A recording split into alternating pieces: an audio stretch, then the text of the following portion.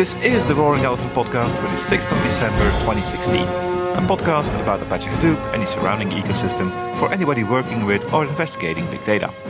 My name is John, and as always, here's my ever-excellent co-host, Dave.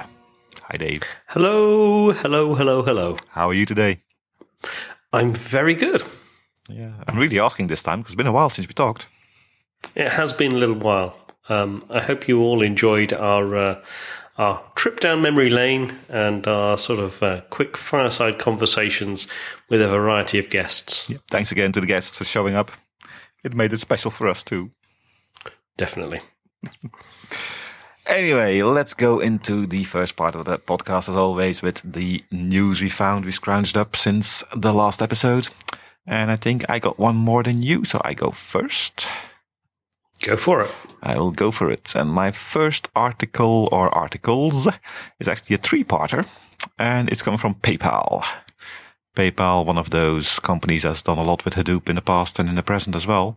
And in the last small month or so, I think the first one is from November 8th, and then there's one from November 15th to November 18th. So there's a bit of a delay, but they're still pretty recent.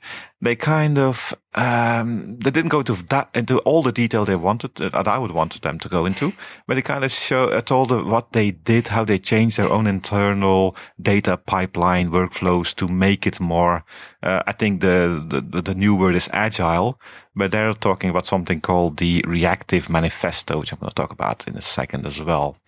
So in the first article, they are explaining how they changed their pipeline between 2014 and 2015, when they replaced Hadoop, wait for it, replaced the Hadoop staging cluster by a Kafka interface. Mm-hmm. So in the original, they just dumped everything in a Hadoop cluster and then copied it to another Hadoop cluster. So they replaced that one with a Kafka stream. And we're talking about Kafka here because 2014, 2015, there was no NiFi yet. We still need to keep that NiFi fanboy status of us up and running. And they also talk about changing from Hive and Pig to Scala and Spark. And they actually give, they're not very large, the articles. I mean, there's also split into three, but everyone is not too big. But they go into just enough detail to understand why they made the choices and why it made sense. So for somebody looking at the current environment and thinking, I'm getting bottlenecked and it feels a bit clunky. It was a good read, just giving insight on why they changed, how they improved their situation. And the actual reason for these articles and the title, which I'm going to give you now, is From Big Data to Fast Data in 4 Weeks, or How Reactive Programming is Changing the World. That's a subtitle. So the idea behind it is that because of the changes they did, moving their Hadoop environment from a Hadoop 1.0 environment to a new version, Hadoop 3 something, I guess now, because 2 was something else. That was Yarn. And doing that now allows them to change their existing environment much faster by building extra layers on top, putting an extra Lambda layer on top of that. That takes a lot less time than it used to take.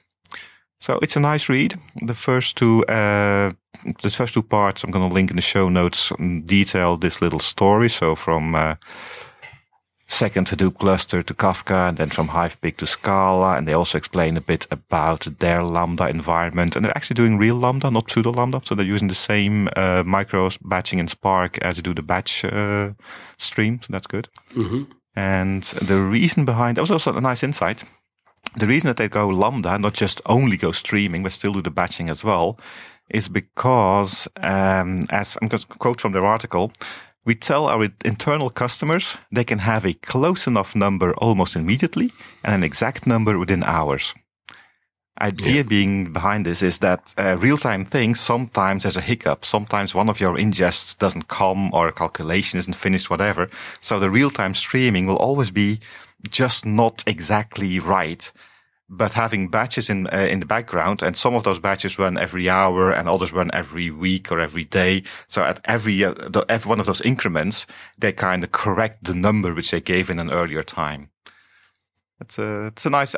I've always thought about doing it like that, obviously, but never had it spelled out like this. So it was a nice read. Did they give any sort of sort of stats as to how their pipeline sort of overall changed in terms of durations that they used to take with old technologies versus new, or anything like that? Not really, because the articles don't really compare products. They're really comparing the data came in from this point, and it took X amount of time to have the finished products with all the things in between, and then we changed this part and then that part and then this part. So there's never a point where they can really do a benchmark, and it's not really a benchmarking article either. It's more of a conceptual, these are blocking things, these are limiting how we can evolve this environment in the future, so let's make these things more, agile, and make it a modern system to make it run. And have you heard about the reactive manifesto? About reactive programming? No. Well, apparently it's something. It is a website. I'll link it in the show notes as well. And it's about, you get the thing like object-oriented programming. That's the whole paradigm of how you program. This is not really that. It's part of it perhaps. But it's more about how you think about programming, having loosely coupled system, message buses and stuff like that. To allow, if you have a loosely coupled system, it allows a lot more flexibility to change your flow. So it's a one pager. I'll throw it in there just for fun. And the third article I put in there wasn't really related to the first two, but it's by coincidence in between them. The first two articles were written by Michael Zelter. And the third article is from Mansi Mahendru, who was talking about Storm. So it's kind of funny that at the same time they have articles coming out using Spark and Spark streaming and articles about Storm. So PayPal, they really use everything. Yeah. Organization like that's very, very Hadoop driven anyway. It doesn't surprise me that they've got different clusters doing different things at their sort of scale. Yeah. It also read a bit like there were two different departments doing the two different clusters. So it might also be a little bit of the not invented here syndrome, that Department 1 started doing Spark stuff, Department 2 started doing Storm stuff, and they just went their own way a bit. But, if they do the reactive programming, that shouldn't matter, because if it's all nicely decoupled, we should all talk to each other without any problem anyway. Yes, of course it will. Anyway, right. PayPal, good guys, good reads always. Over to you. Yeah, definitely. Okay, so my article, and my favourite article of the week actually, is, and I have to credit my friend Andy for pointing me in the direction of this particular post, and it comes from the official account for Singapore's Open Data Portal, data.gov.sg. And it's basically how they caught. The subject of the article is how the Circle Line rogue train was caught with data, which is just brilliant. But essentially, over the last couple of months, shouldn't they just not lose one in the first place?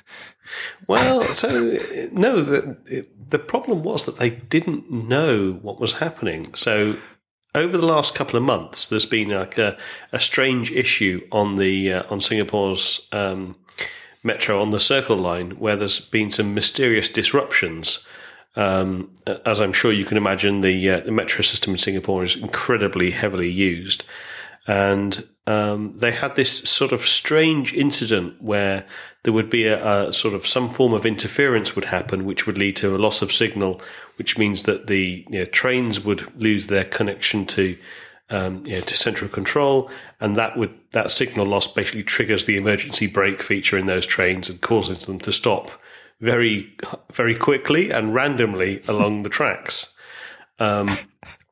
Which, as I'm sure you can imagine, it makes your daily commute a bit more interesting.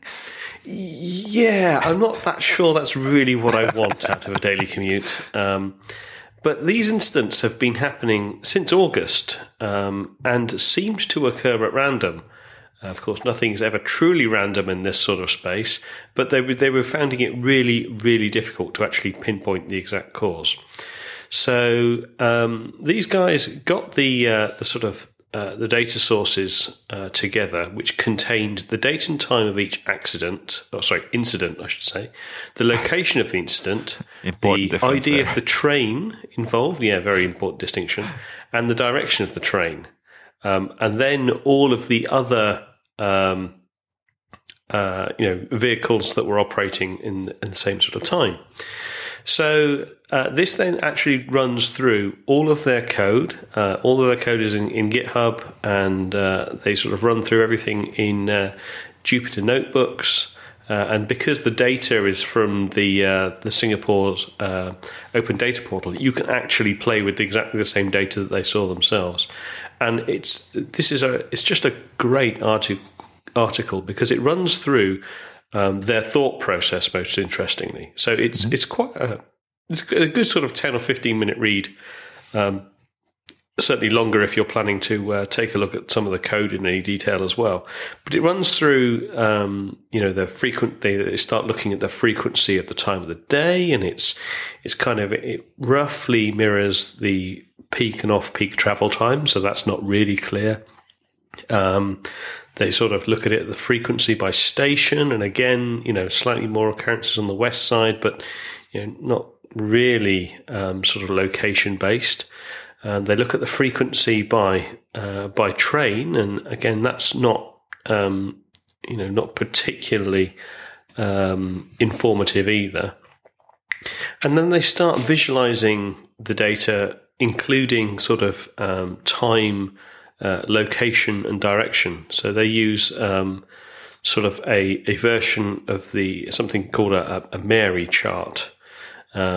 And you can see sort of the axis of this, and it sort of has the times of day and the sort of stations that the trains stop at, and sort of runs through how you can create those sorts of charts and represent that as a scatter plot, and then add direction to it, and then as you sort of start zooming in to the incidents.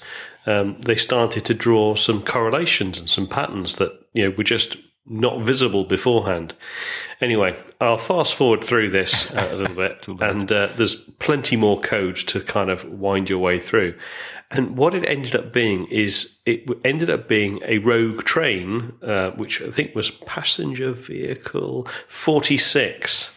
And the interesting thing was that passenger vehicle 46 was essentially introducing interference to trains before it and after it. So it in itself was not sort of specifically affected by the issues, but it was the sort of the vehicles that were travelling before or after it in the same sort of lines that were having the issues.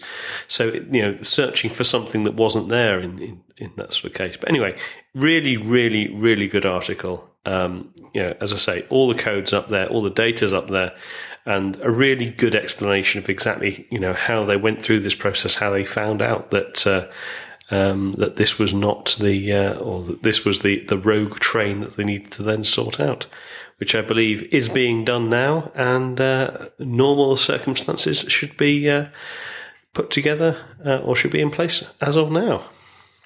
Yeah, while we were rambling on, I've just searched on the web to find the article. I'm looking through it now too. It's very nicely done. It's got all those graphs there and the little code snippets. Yeah. It's all in Python as well, so I understand what they're writing. Yeah. It's really well done. Really well-written article. Are they using Spark? I don't think so. It's all in Pandas. It's all in... Yeah, so you're right. It's all Python. Yeah. Yeah, but they're not using Spark, I think. From what I'm seeing, I don't see him working with the context. I don't see Spark context being referenced anyway. So no. But anyway, machine learning is more than just Spark. True. It's very nice the way they do detail everything, show the results, give their way of thinking, what we're thinking about. That's the thing I really like, is that it's the thought process. Yeah. They don't just say, "Oh, we did this because we're geniuses." Exactly. Yeah, it's very nice. And in the end, actually, if I look at the last plot there, it's basically whenever that vehicle wasn't in service, everything was good. So it must have been related to them, and that's how to that vehicle, and that's how they got it. So it's just an outlier. Exactly. In the end, it's just detecting an outlier. Yeah, exactly. Detecting the thing that wasn't there. Machine learning detecting things that aren't there. You heard it here first. Yeah, absolutely. So really, really good article. And in fact, it's way better than any of the other articles that I'm going to talk about today. But I really enjoyed reading it. As I say, shout out to Andy for pointing it in my direction. By the way, that reminds me, if you do have an interesting article that you think we should talk about, then please do drop us a comment. Sure. At podcast@roaringelephant.com. Yeah, make our life easy. .org even. Did you say .com? I did. How dare you? .org. And then .org. In this episode of all episodes. I know. The outrage will become clear later. Anyway, really good article. Really enjoyed it.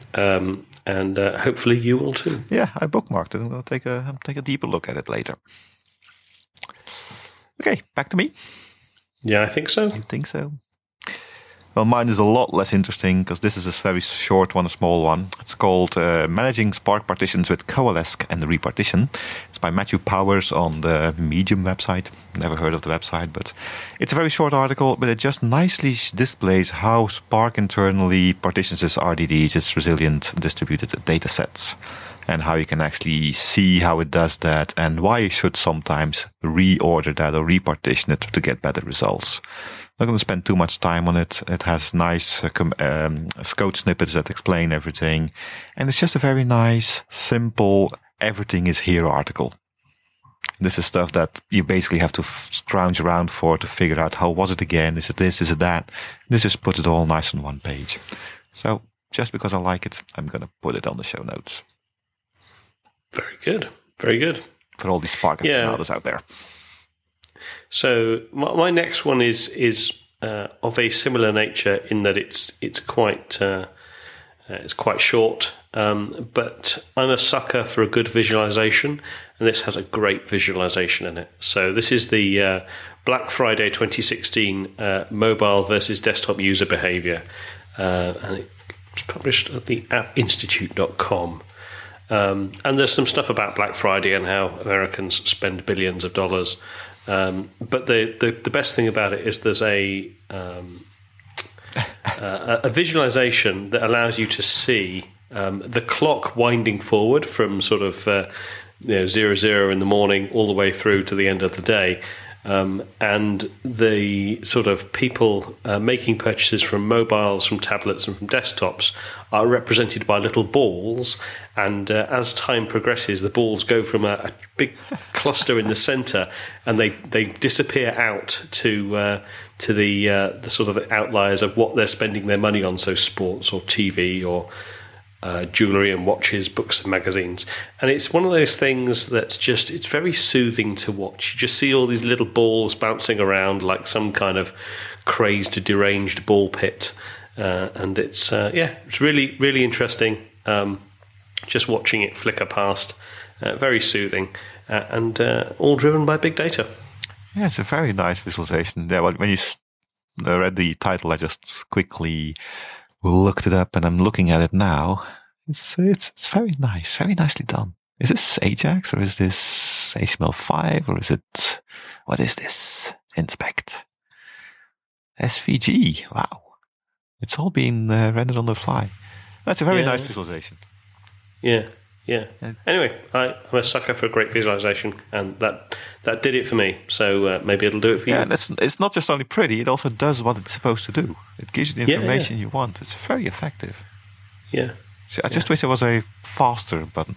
Oh, there is a faster button. Yeah. Look at that. There is one.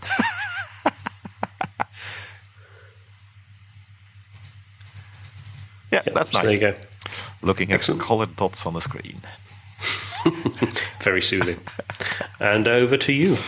Over to me. My penultimate one is let me get the link on my desktop. It's on the Principa website. Mm-hmm.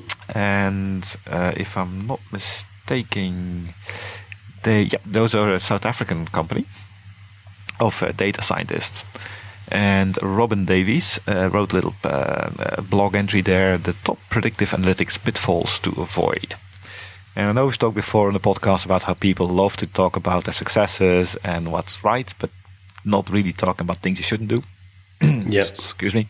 And this actually goes into that specific aspect of predictive analytics, because predictive analytics are being used for everything and anything, and you try to predict everything possible.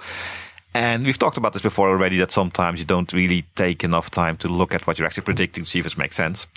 And there are a couple of other pitfalls in there. And this article just has a list of them. It's about 1, 2, 3, 4, 5, 6, about a dozen of them. And there's very simple ones in there, like bias in your training data and the overfitting chestnut, as they call it. But there's also things like not being creative with the provided data. And this one I love, expecting machines to understand your business. So it's a real nice spread of things they talk about, and it's a good read if you're doing machine learning and you know what you're doing with machine learning. From time to time, I find myself getting into a kind of a rut where I do the same thing the same way, and I don't even think about what I'm doing anymore. It's like I get data, I have to slice it, dice it, and do something, and I don't even look at the data anymore sometimes. And reading something like this just wakes me up again, and there's so much things that can go wrong.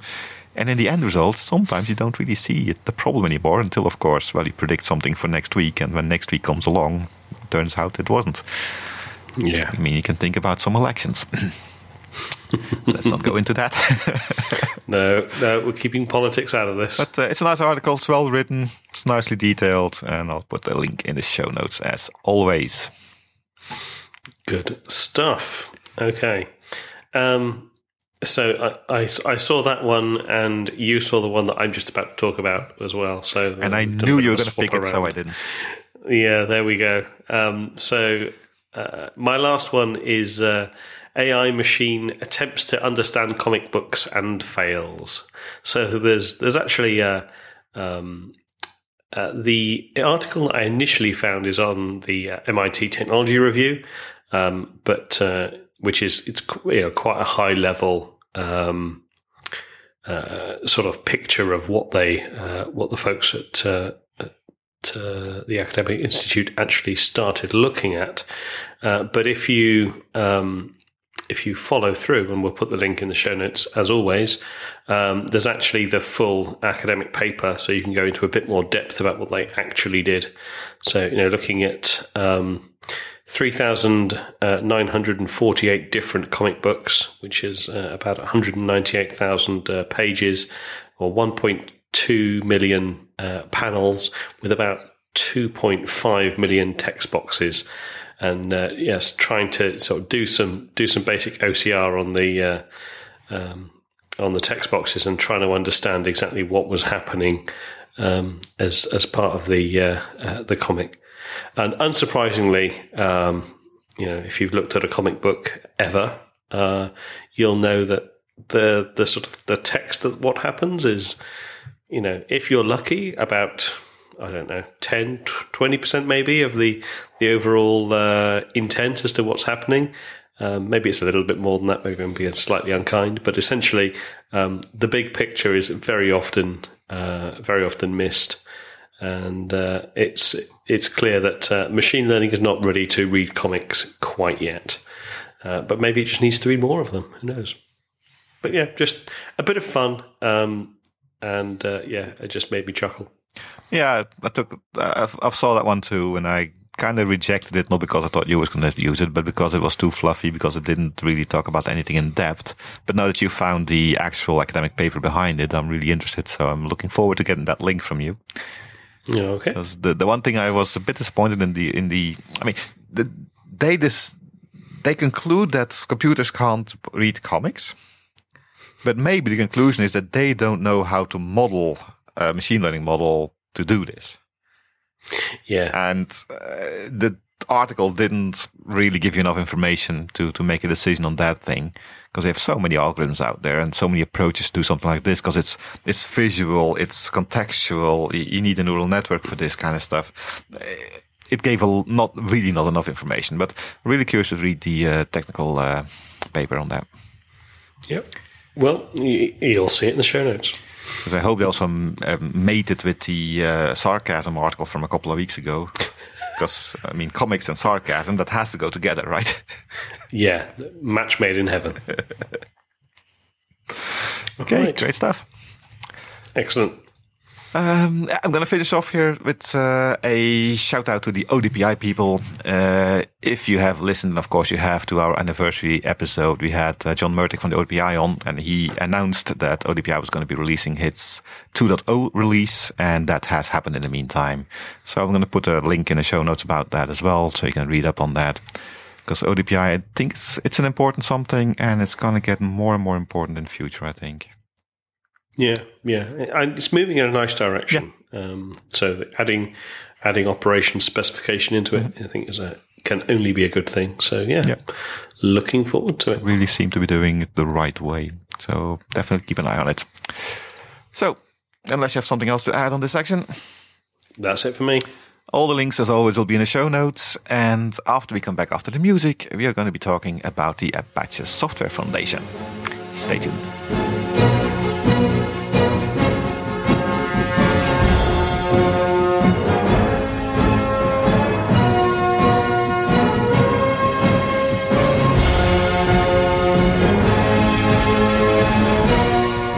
And welcome back. So, as Jon mentioned, the meat of this episode is actually about the Apache Software Foundation. You may sort of have noticed when we're introducing the podcast, we talk about this Apache Hadoop thing rather than just Hadoop. And many of the tools and technologies and projects that we mention are also Apache projects. And if you've not looked into this before, one of the things you might be wondering is, what the hell is this Apache thing? So first of all, I'd recommend you go to, and of course there'll be a link in the show notes, www.apache.org, and start browsing from there. That will give you a really good picture of what the ASF is about, the Apache Software Foundation. But if you haven't got time for all those words, then just spend the next 20 minutes or so listening to us, and hopefully you'll have a better idea as to what the ASF is all about, what it does, and what it brings to the table.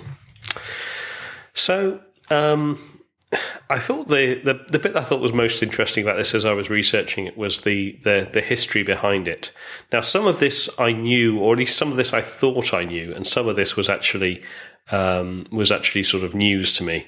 But the foundation was actually created in 1999 by a group of people that called themselves the Apache Group, and they'd actually come together several years earlier to continue supporting and maintaining the HTTPD web server, which was originally written by the NCSA. What happened, as is what happens with many open source projects, that sort of code came out. It was licensed under a license that allowed very open modification and redistribution. But the original developers really kind of lost interest in that project, moving on to something else and leaving users with no real way to carry on supporting it, to carry on moving the project forward. Basically, some of those users started to exchange fixes, which they called patches, and information on how to prevent problems and improve the existing software. And a guy named, and I apologize if I butcher this name, Brian Blendorf, created a mailing list on his own machine for those users to collaborate, fix, maintain, and improve that software. So the name Apache was chosen in respect to the Native American Apache Nation, well known for their superior skills in warfare strategy and their inexhaustible endurance. And the thing that I thought was quite amusing is it also makes a cute pun on the Apache web server, i.e. a web server made up of a series of patches. But that's a retroactive pun. That was not the actual origin. So the group of developers that banded around this web server basically released their new version of the software, and they started to call themselves the Apache Group. So between sort of 1995 and 1999, the Apache HTTPD web server created by the Apache Group became sort of the leader of the market, and still really is, with more than 65% of the world's websites powered by Apache. So everything started to grow, and more projects became as sort of sister projects to that website and to that web server. So the Mod Perl project, the PHP project, the Java Apache project, and so more and more projects sort of came under this umbrella. And you can hear more about this on the actual detail of the Apache website. But I think it was really interesting to for me personally to kind of go all the way back to the very beginning. And the very core of what Apache was created around is really kind of collaboration and sort of the meritocracy of contributions. Yeah, so they were also kind of at the birth of the real internet. I mean, the internet was built on defense environments where people like you and me didn't touch it. But the time that we touched it was when the NCSA HTTP daemon became publicly known and the web was created. And that's pretty much when they started as well. So this whole collaborative, do program for good and join and play together and just share everything, that just came along with the whole internet web thing. That's nice. Yeah. And this sort of meritocracy approach that came in alongside this was that the group as a whole, when they felt that a new person had earned their merit to be part of that community, they'd been given enough, contributing enough code, making enough useful, positive comments on things. They were then given sort of direct access to the code repository, thus increasing the group and increasing the ability of the group to develop and maintain the project. Yeah, it's actually a nice thing to note. A lot of people, when they talk about Apache, say it's a democratic model, but it isn't. It's a meritocratic model, which is better in my opinion. It wouldn't work in real life and real politics, but in something like a project structure, which every kind of software project is. And meritocracy works very, very well as long as you have the right people at the top, and as long as those are being chosen by that same meritocratic system, difficult word, that, usually works out pretty well if you look at the Apache projects that exist today. Yeah, very much so. So that's kind of a brief outline of kind of where they came from, where the overall Apache Software Foundation came from. I mean, it is a non-profit public charity organization, and it basically functions like any ordinary company. They have a board of directors. They have individual sort of what they call PMCs, project management committees, which are each sort of project under the ASF has a PMC team. And then you have committers, who are people which are, actually have right access to the individual code repositories. Then you also have, developers or contributors, as they're sometimes known. So those are people that contribute to the project in the form of code or documentation. Maybe you're active on mailing lists. Produce patches and documentation suggestions. They provide those upstream, but it's actually the committers that take those and decide whether or not they're going to actually include those into the upstream code. So again, the committers are, can be seen as the gatekeepers for these individual projects. Well, let's call it reviewers. It's a review process going on there, right? Yeah, very much so. And also, when somebody becomes a committer, there's usually a party.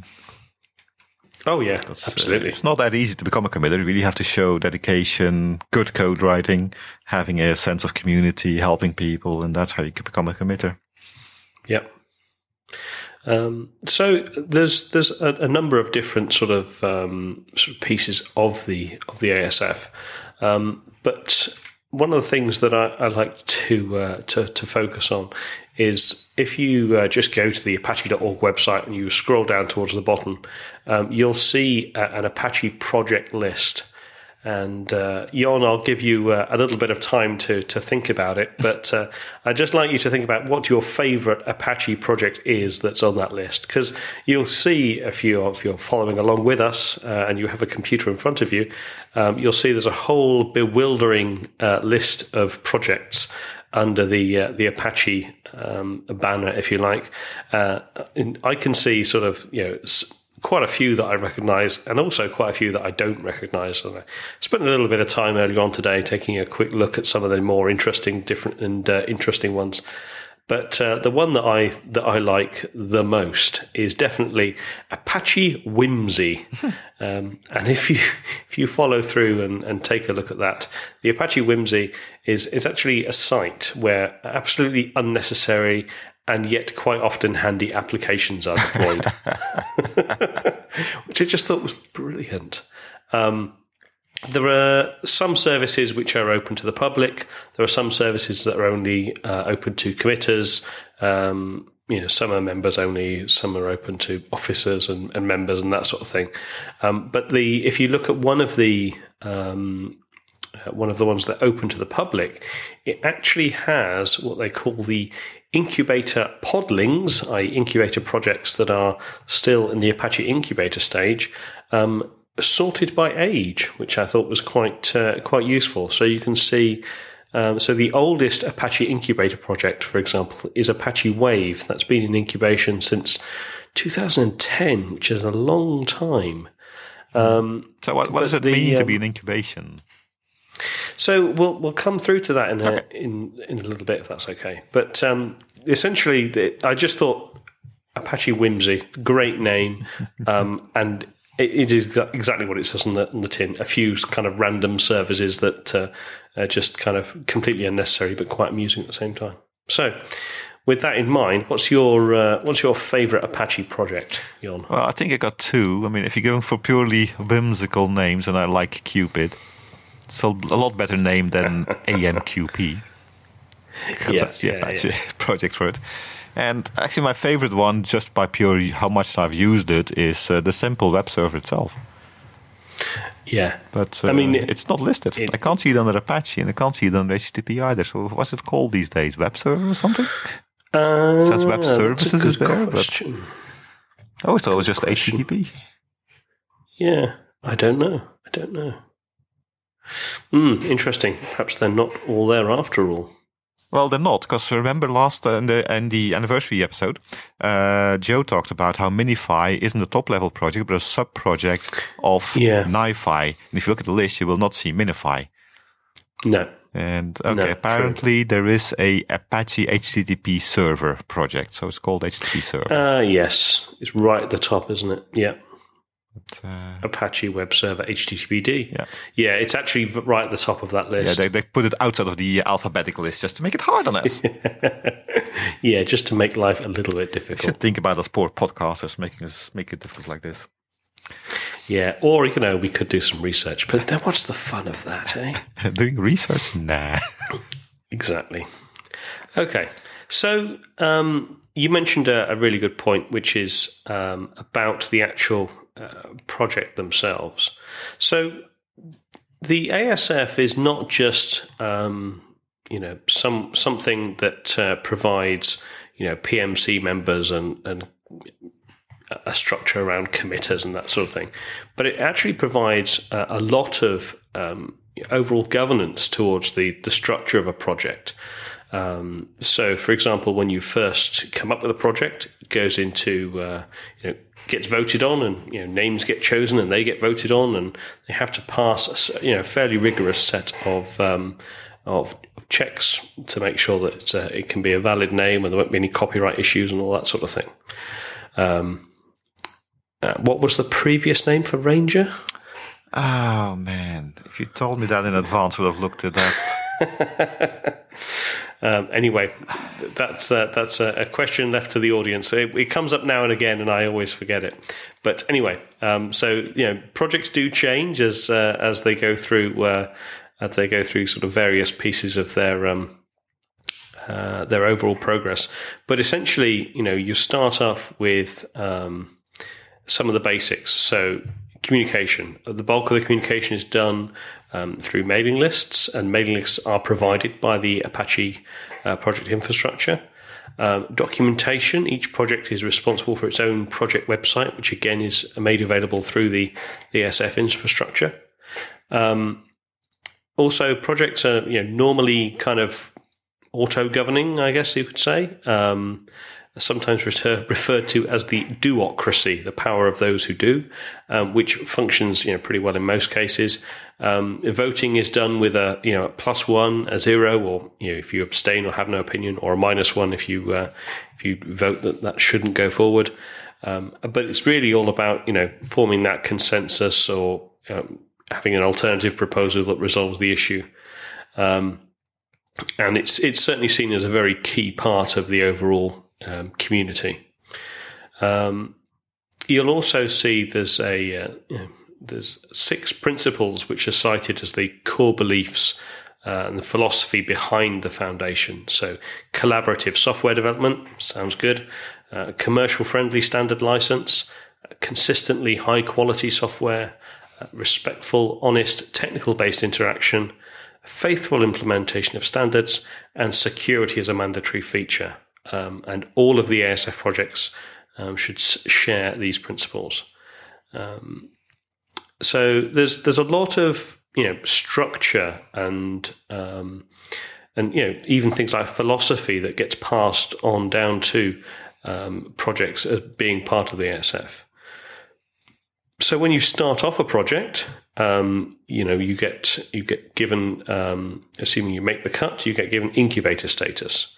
So, as the name suggests, that's the process of actually starting up a project or a new sub-project, the creation of the project, the creation of the infrastructure that we've just talked about that needs to support it. Evaluate the maturity of the project. So one of the things is you have to have a working code base. You can't just come up with a project, go straight to a full project if you actually haven't got any real code. Funnily enough, small but important point. But how you sell vaporware then? Come on. Yeah, unfortunately, not under the Apache Software Foundation. But you also have to have, the incubation period is about increasing the diversity of the committer base. So a lot of these projects start out within the ASF with maybe one primary organization pushing it, and maybe a few sort of other contributors outside of that core organization. But for a project to survive, it actually needs to, increase the diversity of committers that are contributing to the project and playing a part in the project, and PMC members.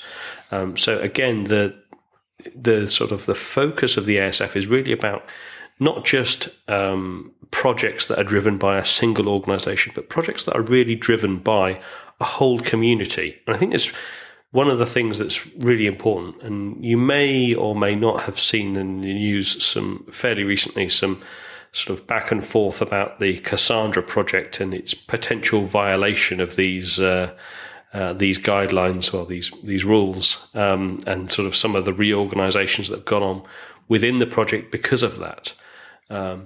I think there are two sides to every story, but I think the core of the message is good in my view. To try and build an overall community so that the success of a particular project is not just reliant on one particular organization pushing forward the development, but actually a whole community building it together. Yeah, it's just essential for the longevity of a project. And if you want anybody to become a contributor, committer, maybe PMC member on a project, if I would look at what am I going to commit to, I want something that has some longevity in its future.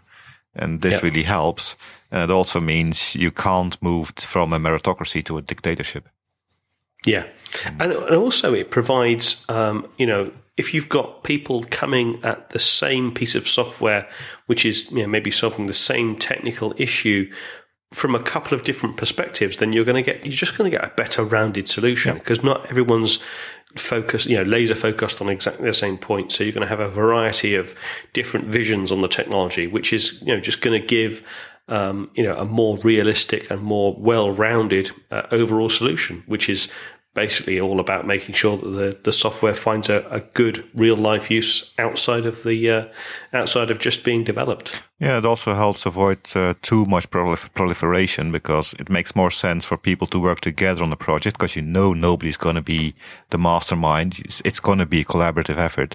So instead of making your own project or your own Git page somewhere, just if what you're making, if your addition is useful, present it to the existing project, and if it is useful, you will probably get in. Yeah, and just become added to a bigger whole, and collaboration always wins in the end. Very much so.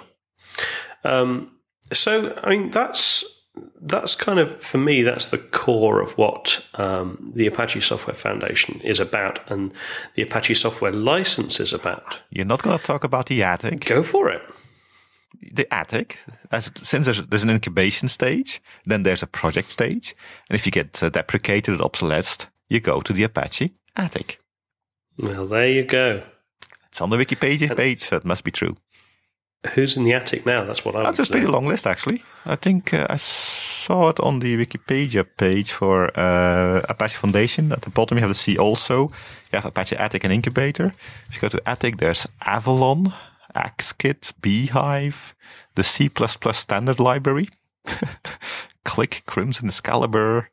It's about, I don't know, 2 dozen. No, more than that. There's the whole Jakarta's there. Yeah. Yeah, there's some blast from the past. Regexp. Oh, that's... Regexp has officially been obsoleted. People stop using them. No, even better.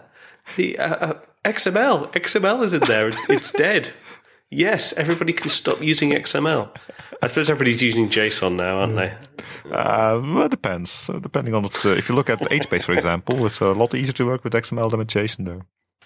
Yeah, true. Hooks. It's a preference thing. Yeah. But yeah, no, that's a very, very good catch. Yeah.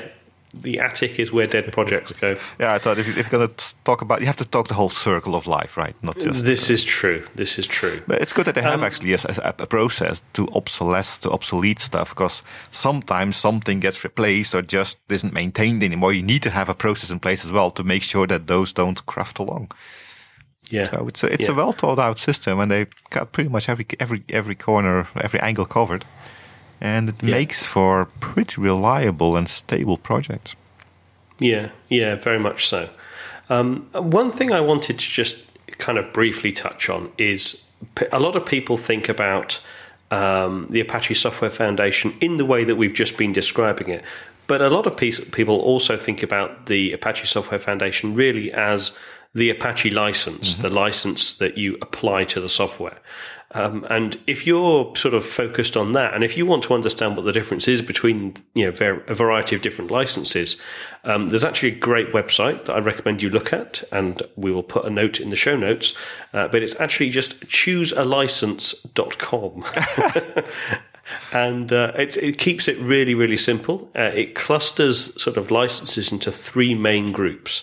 So the sort of far left-hand side, if you like, is you want your license very simple and very permissive, short and to the point, where it lets people do anything they want with your code as long as they provide attribution back to you and don't hold you liable.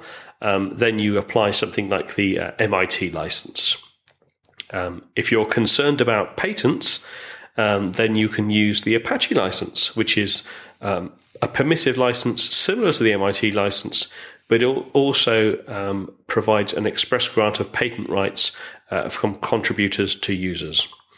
And then, towards the right-hand side, you've got the full I care about sharing improvements, and you've got the GNU, the GNU license, the GPL v3, which is a copyleft license that requires anyone who distributes your code or a derivative work to make the source available under the same terms, and provides an express grant of patent rights from contributors to users. And it gives an example of various different projects that use these various different licenses as well. There are also other types of licenses, like the Creative Commons and that sort of thing. It's different. It's not really software, right? The one I'm missing here is the BSD license. Very true, very true. But if you scroll down, or if you click the link at the bottom that says "I want more choices," more licenses are available, and then you've got like the Mozilla license. Yeah, but still no BSD. The unlicensed. No, you're right. The BSD one isn't there. Still exists, doesn't it? Because I've got a free NAS server here, and that's using the BSD license as far as I'm aware. Yeah. And it doesn't, because BSD is also a thing that Apple actually is using for their operating system, because that's based on, not on the free BSD, but on BSD standard, with express intent that if they went with Linux, they would have to deal with GPL. And by going with the BSD version, which is not Linux, they can actually resell it and keep it all private. Indeed. Yeah, no, it's definitely still around. So I guess the BSD license is just too restrictive to be on this open. It's not okay. It said choose an open source license. I guess you could say BSD is not an open source license. And it's the only. I'm trying. Okay, I'm trying. No, I disagree with that because it is actually listed on the Open Source Initiative, the BSD 3-cores license.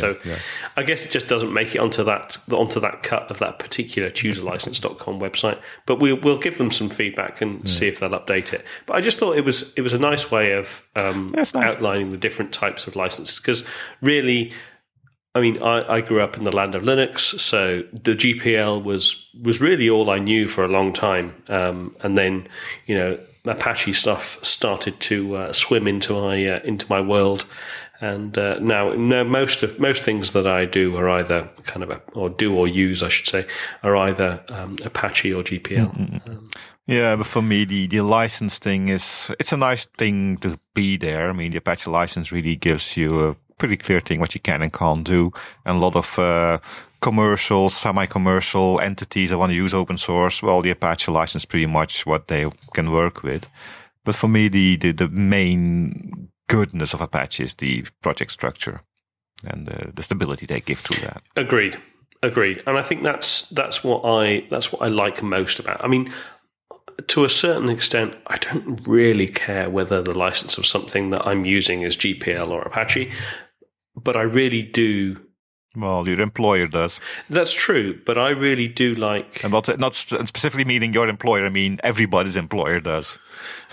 True, but I really do like the additional structure that the Apache Software Foundation brings to their projects. If you look at it compared to any, I've never seen apart from closed source organizations that have their direction. That's the way they go. That's the way they do it. That's all fine. But that sort of collaboration, really formalized for the good of the software, I just think it's a really, really nice way of doing things. And long may it continue. Yeah, and do correct me if I'm wrong, but I don't think the MIT license or the GNU license have that kind of structure behind them. I mean, GNU has a website where you can put some stuff, I guess, but they don't really have that kind of a contributor, committer, PMC member, make sure you do it right or you will be kicked out stuff. I don't know of anything like that in those regions. No. And I think that's one of the things that the Apache Software Foundation, I think for me, it's the most powerful thing about it, that sort of level of control around it that really does collaborate. Yeah, for me as a pre-sales person, when I go to a customer and I have to solve a problem and I have a little project, I think, now this is good for you. If it's an Apache project, it kind of settles in my mind, okay, this is stable, this is usable, this is not going to have disappeared in another 6 months or so. You can use this, it'll work for you. It's not going to be everlasting, it'll change, it's still open source, but you have some stability there. If it's not an Apache project, I'm actually reticent to use it in a production environment. If you're just playing around and trying things out, yeah, sure, try whatever you want, it's fun. But if you want to put something in place, it has to have some kind of stability. I like having the Apache name in front of the project. Yeah. Very much so. Couldn't agree more. So, question for you? Go for it. I'm not sure I'll be able to answer it, but... Well, I know an answer, but I want to just put a question there because it's a question I hear a lot from people. Okay. Does Apache equal open source software?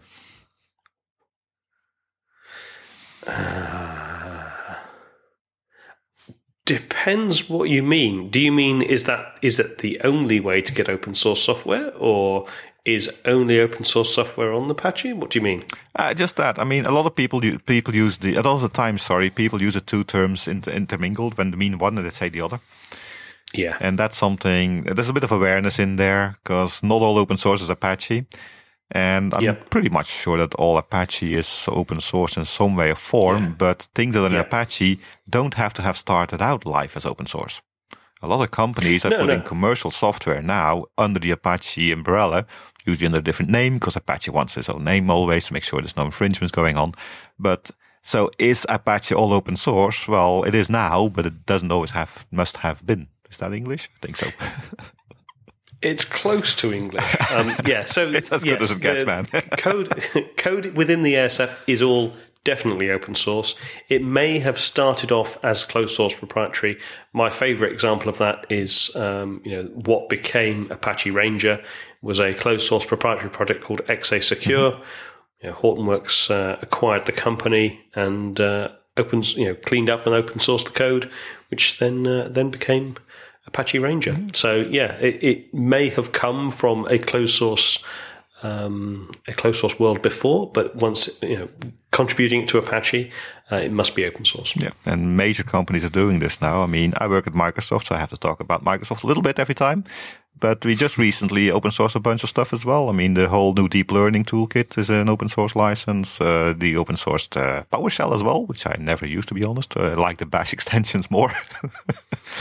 But somehow, for some reason, big company, big business has drank the Apache open source Kool-Aid.